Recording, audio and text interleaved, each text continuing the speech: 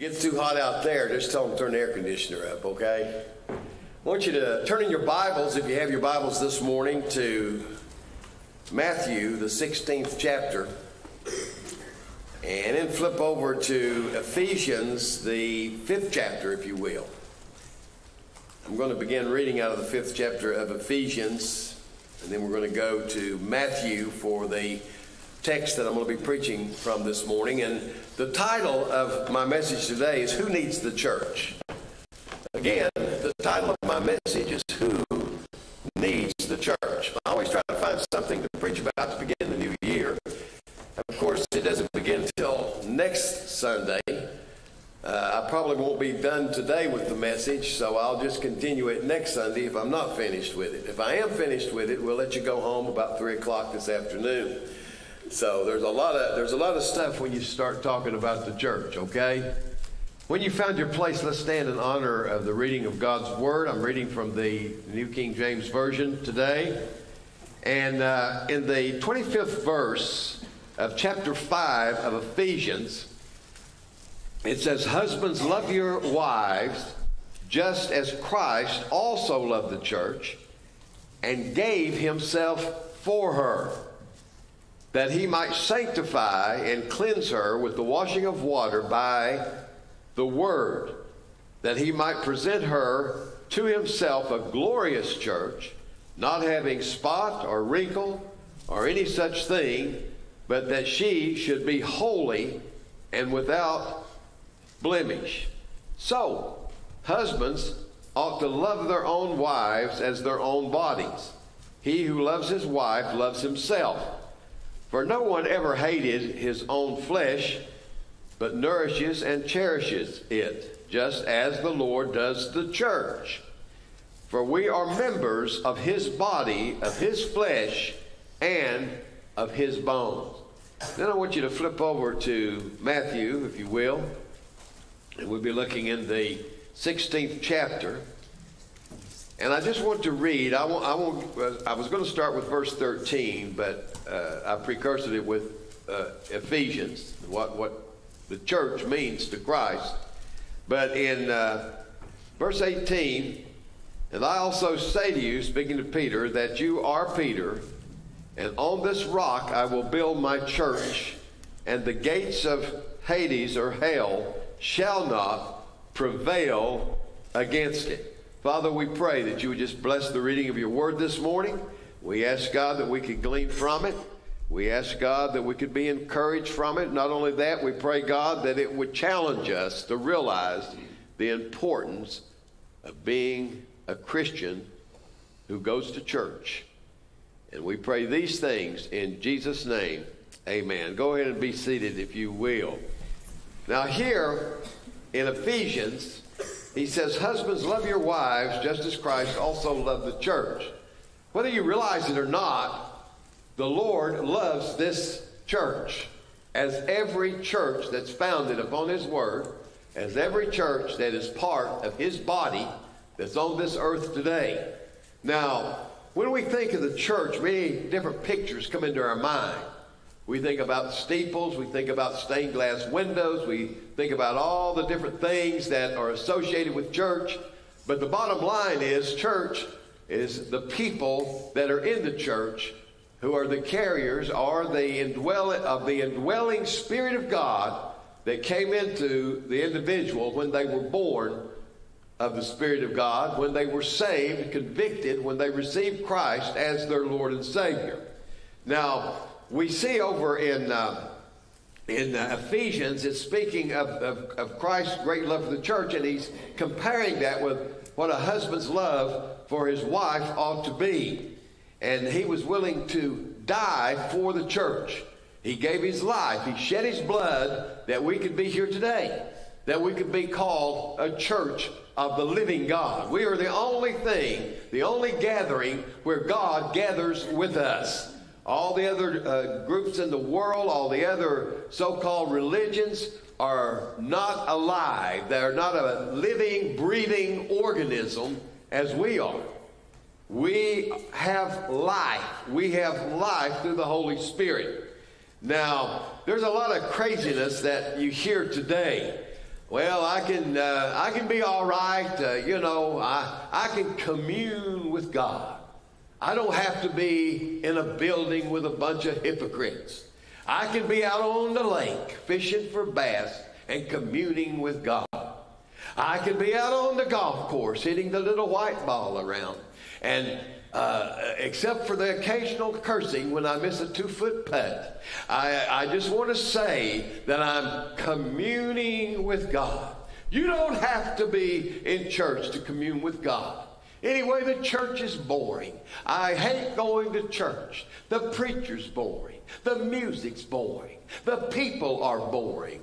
Perhaps you are boring because you don't have the Holy Spirit within you. But you get all these silly ideas about church. Let me tell you something. Christ died for the church. He shed his blood that we would have the privilege of coming into this place where we could lift him up, glorify his name, look forward to his return, knowing that Jesus died that we might have life, and the only way to eternal life is through Jesus Christ, our Lord and Savior. There is no other way to the true and living God but through his Son, Jesus Christ, who shed his blood that we might be able to come and to meet like we're doing today.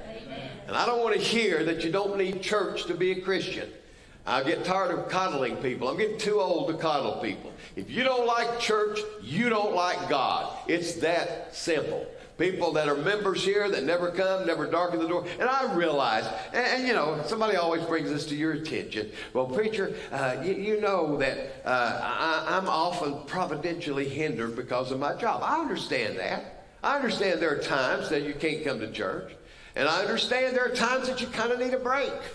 I understand that sometimes sickness comes, sometimes death comes, sometimes we have other things that's going on. But the bottom line is, if you love the Lord, you're going to love church.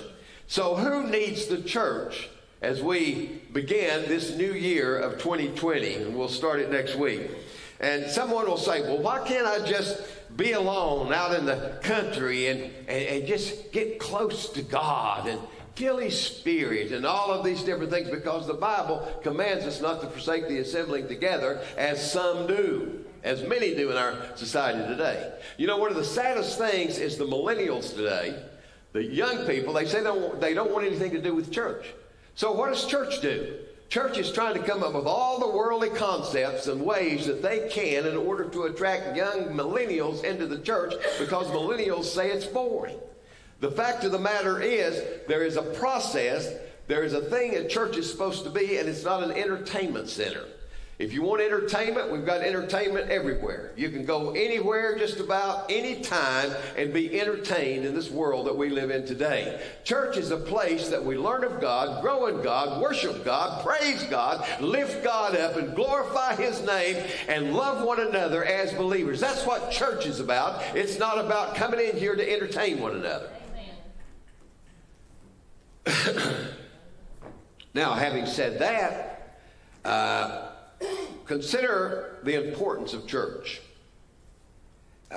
Church is something that is a local assembly of baptized believers. You know, you hear about the universal church. Well, what about the universal church? Yeah, every believer in the world is part of the universal church through the local congregation that they are a part of. Let me say that. So in other words, we are part of the local church. You know, one thing that we see so much of, especially here in the good old Bible Belt, one thing we see so much of is churchless Christians. Churchless Christians, people that don't need to go to church to be Christians. Well, I really don't need church to serve the Lord. But anyway, the Bible tells us that if we are believers, we are to love his body, which is the church. We're compared to the body of Christ. Now, there are three types of people that desperately need church. First off, imperfect people. And secondly, people that need church are broken people. And thirdly, lost people need church. Those are the three types of people that need church. Now, when I say imperfect people need the local church, what am I talking about? I'm looking at you. Amen. and you're looking at me. The only people that are imperfect are the people that realize they're imperfect. And if you don't realize that you're imperfect, then you have a problem. That's all I can tell you. I don't know anybody that doesn't have issues. The local church is made up entirely of imperfect people. If you think you're perfect, you need to get your act together, and you need to really examine yourself like we did at communion this morning. But the local church is made up of imperfect people, and it is God's people who he loves without condition. In other words, God loves us. There's no condition involved. It's through grace and grace alone, and we're supposed to love one another that way. In other words, it's not conditional on what you do, whether I love you or not. Some people, if you don't do things the way they think you ought to do, then they're not going to love you.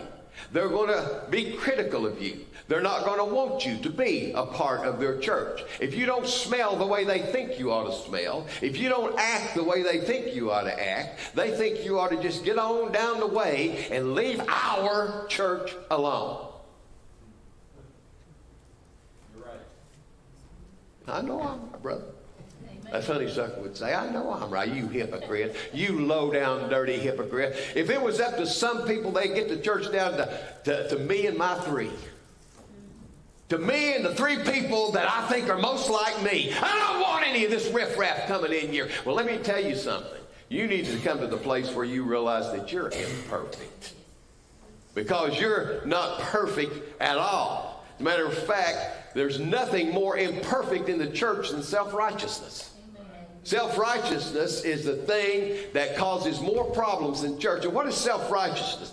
Self-righteousness are people who think that their way is the only way. They feel that they're perfect and everyone else is imperfect unless you do it my way.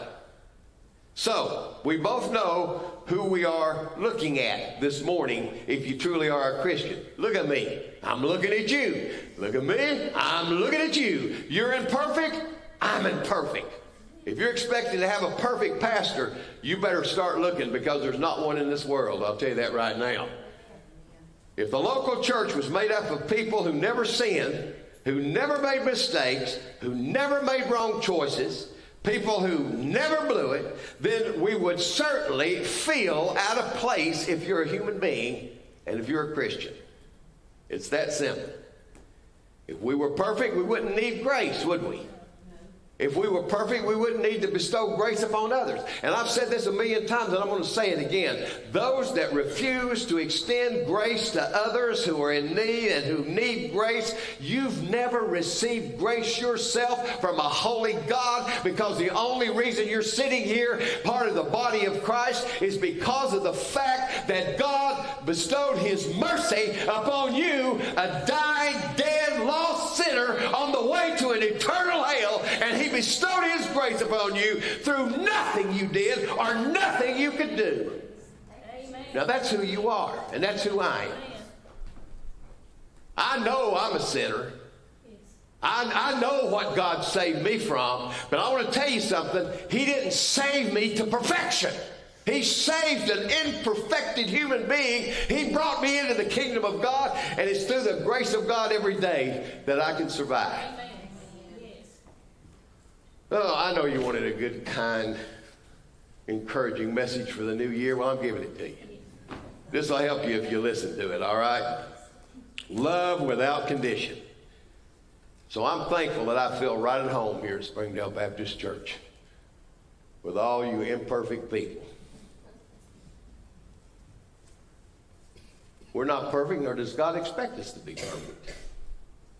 You know, I get carnal sometimes. Now, I know you don't. If you say you don't, you're a lying dog. You need to get on your knees and repent. You ought to run up to this altar and say, God, forgive me, because I'm a sinner. I sin. I may not do what the preacher does. Get upset out on the road.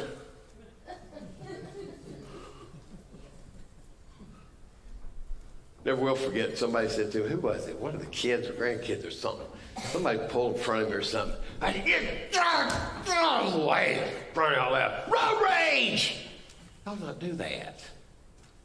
Ron, I know you don't do stuff like that. Brian, I know you don't either. As much traveling as you do. You idiot! Get out of the way! I'm in the flesh, for crying out loud. But God still loves me. But somebody said to me, he said, don't wave your hand around when you do that. They'll think you're throwing a sign at them. And you're a preacher of the gospel. Well, I've really lost it if I ever throw a sign at them, okay? God help us. I get carnal sometimes. I'm fessing up. And if you were right with the Lord, you'd fess up. I get carnal at ball games.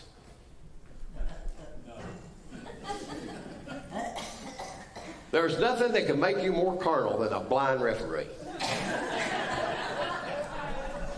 There's nothing that can make you more carnal when somebody is holding on to your grandson, about to mutilate him, about to beat him to death out there on the floor, and the ref's not calling a foul.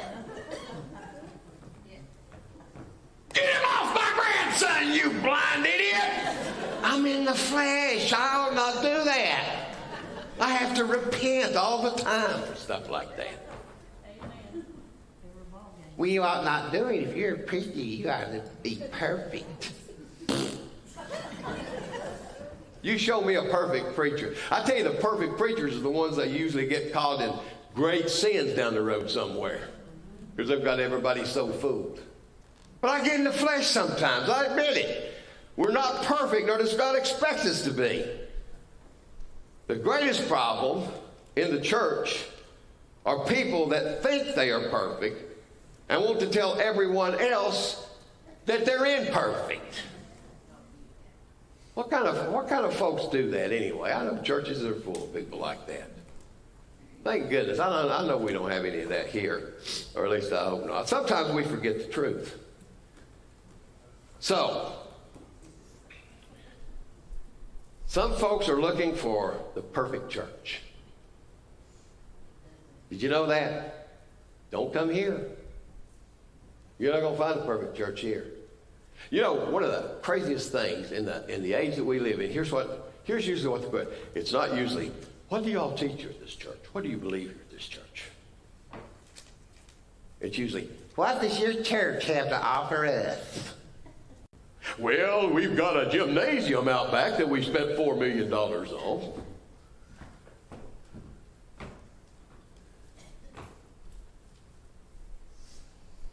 We have upward basketball, upward soccer, and now your old Springdale over there's got upward poker, because they're definitely not a perfect church.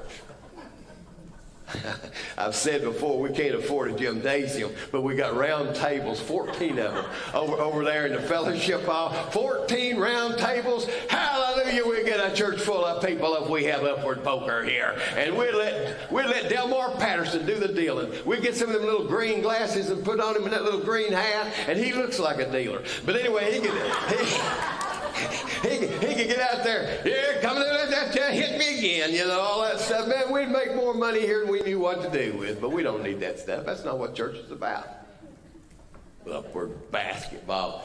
And you know what I love about upward basketball? And y'all get mad at me. I know you do anyway. Get mad at me if you want to. What kind of sport is it where there's no competition? What are you teaching your kids? Let me tell you, life is competition. You're going to continually battle through life. It's going to be competition from the time you're born till the time you go to the grave. And who plays a game that doesn't have a score?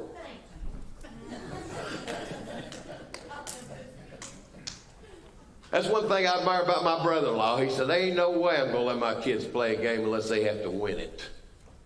I mean, my son-in-law. Did I say brother-in-law? My son-in-law. My wife's, my daughter's husband. Oh, Lord help us. But anyway, what do you have to offer? What do you got for the kids? You know, that shouldn't be the question. The question shouldn't be, what do you have to offer? The question should be, not what the church has to offer you, but what do you have to offer the church? That should be the question. I don't know how we get so carried away. but we do. Too often, folks who forget their own imperfections grow critical. I know there's no critical people in the Baptist church. I know everything just runs smoothly all the time. They never criticize anything. Like the old guy I heard about where the preacher asked him, he had a Freudian slip. Brother so-and-so, would you get up and give us a word of criticism? Testimony this morning. Critical. I heard about a barber that was critical. Everything was negative. Negative. You ever known anybody like that? I call them Negative Ned or Negative Nanny. I hope nobody's named Ned here. If so, I'm not talking about you. But anyway, I heard about this barber. He was negative. And this guy goes in one day. He's really excited. He's going to take a trip. He said, hey, man. He said, you'll never believe it. I'm going to take a trip to Italy. And the barber said, you are? He said, yep. What are you going over there for? Going over there to see the Pope. You are? How you going to get there? I'm going to fly. The barber said, you know I wouldn't get on one of them planes. Ain't nothing but a little old thin sheet of metal, and half the pilots don't know what they're doing, and planes crash all the time. There ain't no way that I'd get on that plane and go. And anyway, when you get over there, you're going to be in this big crowd. There's going to be thousands of people there on the courtyard looking up at the Pope. He's going to be about that big, and you're not going to get to see him hardly at all, and you're going to waste all that money to go over there and do that. The guy said, well, I'm going to do it anyway. So a few weeks later, he comes back. And he comes into the barber shop, and the barber said, well, I guess you had a terrible time in Rome, didn't you? He said, no, it was wonderful. He said, I had a great flight over there. He said, for whatever reason, there was a guy that was feeling sick on the plane and didn't take his seat that he had paid additional for in the privileged area. So they asked me if I wanted to sit there because there was no one filling that seat. And I said, heck yeah. And he said, the flight was great. I could stretch out. I could sleep 10 hours of glory. He said, get the roll. And he said, you're right about one thing. He said, there were thousands of people there. Thousands of them. And I was sitting out there, and the Pope, I could hardly see him. But I just kind of felt that he kept looking at me. I don't know how he picked me out of that crowd. But he said, when the Pope was almost finished with his talk, that's what I do, give a little talk every now and then. But anyway, when he was done with his talk, all of a sudden, this guy in a robe and stuff comes up and says, sir, could you come with me? The Pope wants an audience with you. He said, what? He said, so I went with him, and they opened this door, and lo and behold, there's the Pope standing there in all of his pompous glory. And I said, my goodness, I didn't expect to have an audience with the Pope. What did I do to deserve this? And the Pope said, well, I was looking, and I happened to spot your haircut. That's the awfulest haircut I've ever seen. And I wanted to find out who in the world gave that to you, so I'd never use him. Now, that's what criticism can do. Too often, folks forget their own imperfections and are critical of others. Critical of everything that goes on. Critical of the church. What do we want to do as a church? Let me ask you that. What's our desire as a church? Well, we want to grow. But you can't grow if you're constantly being critical of one another and what other people do. Well, just let them do anything they want to. Yeah, they want to. Don't you think that we ought to leave the Holy Spirit to convict people if they're doing something wrong? Is it really any of your business? No, it's not. That's between them and God. And not everybody's going to do things the way we do. Not everybody likes pizza. I like pizza. Not everybody likes certain colors.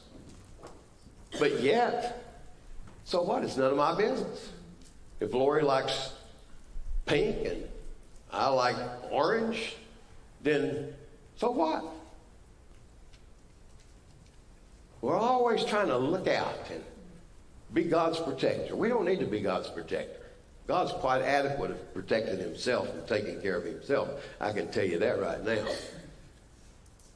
But imperfect people need to be a teachable people. A teachable people. That's one thing that I stress here at this church. Teaching is the most important thing that we do. Not entertaining, not doing things that appear to be super religious, but teaching the truth. The most important thing we do here at any church, not just this church. In other words, loving the Word. You know, one thing I got burned out with a long time ago. I'm sorry, I'm just going to shed some light on some things. I hadn't been to conferences in a while. Most of the lightweight conferences you go to, Lifeway, you know. While I'm on it, let's just get everybody aggravated, okay? I'm getting too old to hold back. I just read an article this week that one of Lightweight's leading authors and Bible teachers is anti-Trump. Beth Moore. I've read her stuff. I've gone over her stuff, and let me tell you something right now. Her early stuff was good, but the older she gets, the more she drifts away into what I call Christian mysticism. So we're always careful. What's wrong with these people? I heard she's buddied up with Joel Osteen. You know why? That's where the money's at. Why am I not a mega church pastor? I blew that a long time ago when I decided to preach the Word and the Word only. It'd be kind of nice to be a mega church pastor, fly first class everywhere, or have my own jet, Ron. Can you imagine having your own jet flying all around the country? Wouldn't that be wonderful? Having little men in suits follow you around talking into their sleeves? Wouldn't that be great?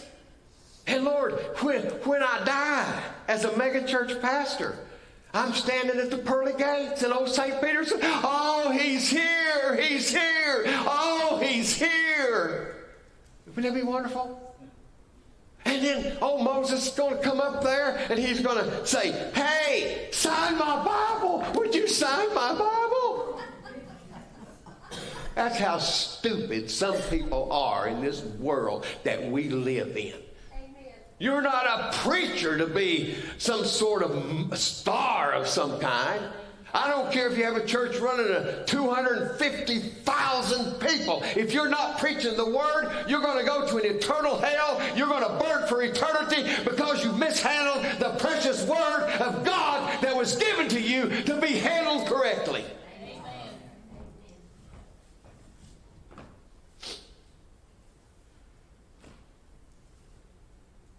Conferences. I went to one conference, Ron. You've been to them too. I finally just quit going to them.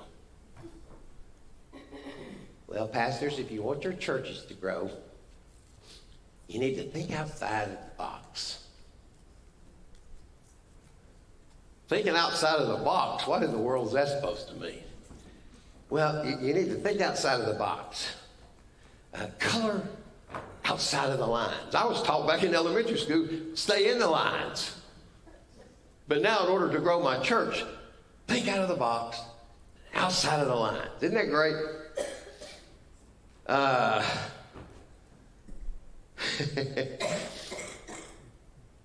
Think outside the box. Think outside, color outside the lines. Boy, that's good advice. Back when I was a young pastor, I used to listen to that garbage. And most of it is, by the way, it's garbage. Because nothing's going to get done in the church. Listen to me. Nothing's going to get done in the church apart from the power of the Holy Ghost of Christ, the Holy Spirit, and standing firm upon the truth of God's Word and preaching it the way it's supposed to be preached and challenging people with the Word of God. And all this seeker-sensitive nonsense and garbage that's coming down the pike today is absolutely useless. Amen. Oh, it makes you feel good.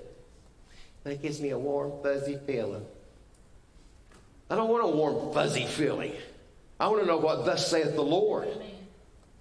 Well, it just makes me feel good when I leave church. I feel good about myself. I hope y'all go out of here today examining yourself, not feeling good about yourself. Determining how imperfect you are and what you could do to overcome some of your imperfections when it comes to your relationship with your brothers and sisters in Christ and with God himself. That's what I hope to challenge you to do. You're okay, I'm okay. But outside the box, what does that mean? That means doing everything that you can outside of the box in order to come up with new ways to get somebody in your seats. That's not what it's about. It's not about the crowd. It's about the Shekinah cloud is what it's about. It's the glory of God is what we're looking for. Not just having a big crowd. God has blessed us for a small church. He really has blessed this year. And I know the reason you're here is your love of the Word of God, and it's not because I'm seeker sensitive. God knows that. But anyway, God's plan for the local church's educational program, well, his plan for the educational program, we need to spend $5,295 a year for Sunday school materials and this, that, and the other. That's okay. You know, some of it's good if you got good Sunday school materials. But what's his plan for the church, his programs for the church? Ephesians 4:11-15 says, and he gave some apostles, some prophets, some evangelists, and some pastors and teachers. For what? The perfecting of the saints, for the work of the ministry. In other words, getting you guys into ministry. For the edifying of the body of Christ, till we all come in the unity of faith and of the knowledge of the Son of God, unto a perfect man, unto the measure of the stature of the fullness of Christ, that we henceforth be not more children, tossed to and fro by every wind of doctrine. I heard about a young pastor. And he was walking by one of his Sunday school classes on a Sunday morning. And he overheard a teacher say, you know, there is no hell. The Bible, this is just illustrative, but as far as a physical hell, there is no hell.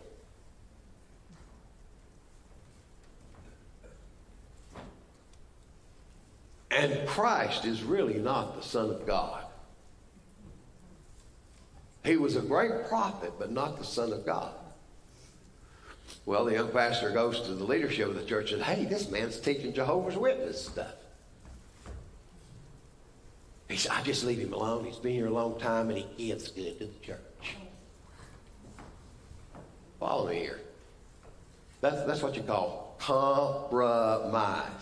He gives good. Now, that same person who made that comment, if you've got a vase or a flower pot somewhere in the church, and it's been there for a long time and it has some kind of meaning that we don't know what, is moved that far, well, you can't be moving that tree.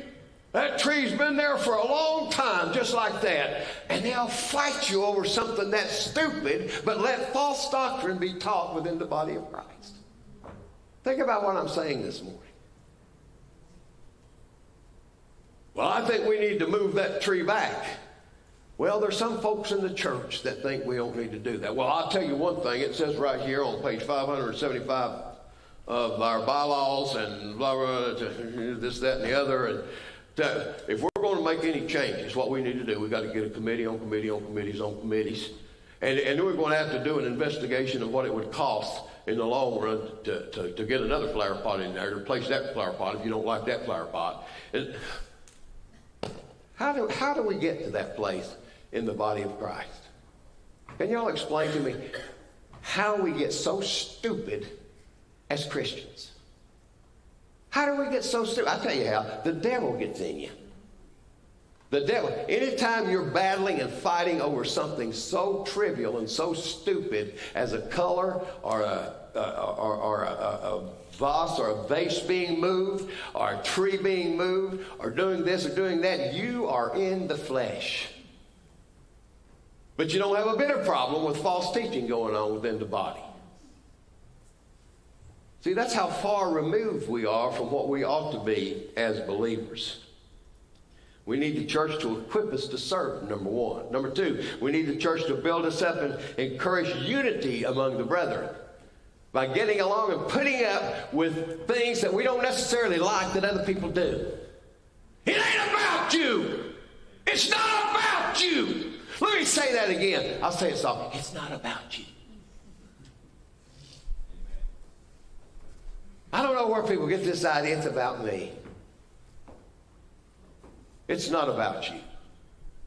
Nobody owns the Church of Jesus Christ except Jesus Christ. Jesus Christ is the senior pastor of the church. Jesus Christ does not need bosses in the church. And that's inclusive of the pastor right on down the line. There's no place for bosses. The boss is the Lord Jesus Christ, and the plan is found right here in this book called the Bible. If we're using anything else, we're using the wrong thing. God help us. We need a church that might become more like Christ. Not argue and fight over trivial things. We need a church that we might be grounded in the faith and know what we believe. God help us. Well, what is the church? Why do you need church? Because you're imperfect. And because I'm imperfect. A church is a place for imperfect people. I'm going to stop there this morning. I would like to finish, but I can't. So let's stand up if you will. I went on too many rabbit trails today. But I think they will need rabbit trails. I can hear some of you imperfect people now at lunch. I can't believe he went on them rabbit trails. Well, believe it. But as we begin this new year, I'd like to see unity in our church as never before. I'd like to see all of the nonsense, the triviality, the silliness that goes on with people. God help us. God help us.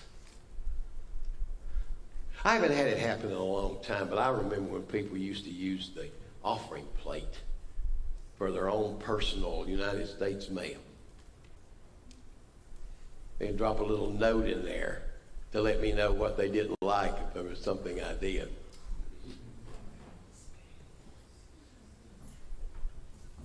Can you imagine? Hey, let me tell you all this. The offering plate is not the U.S. mail. If you've got a problem, you come to me, okay? And let me say this. The only thing I want in our offering plate is your cold, hard cash. Now, I know that sounded bad, but I was just playing, all right? Somebody will go, can you believe that money-grabbing preacher and what he did? Wants our cold, hard cash. Well, some of you need to let go of some of it before you go home to be with Jesus. Some people think they're going to take a U-Haul on the back of the casket and just head on up to heaven. Last time I said that, I didn't see nobody going out. Last time I said that, I had one of my former early members here go walking out the back door over there. He got up. He looked like he was mad as an old buffalo. I guess he thought he was going to take it with him.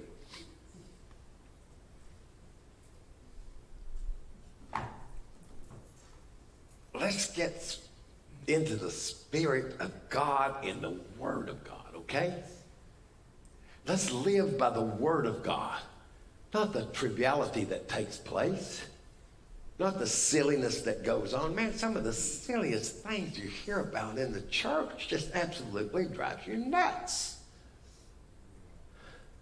And the boldness of some people to say it. That really blows you away. David's brother, Art, had a personality somewhat different than mine. And he was used to kind of getting his way because he was a strong-willed individual. Didn't do it his way, he'd just whip you, and then you had to do it. So, but then after he became a pastor, all of a sudden things changed. And I never will forget one thing that Art told me one time. He said, Brother Buckles, he said, one of the hardest things I ever have to do is to hold my tongue. I ain't used to doing that. He said, but when you pastor people, you got to do that. I said, yeah, I guess so, Art. But we need to come together in unity and love for the Word of God and grow in the Word, because that's the only way we're ever going to be what God wants us to be as His bride. Ron, would you close in prayer for us?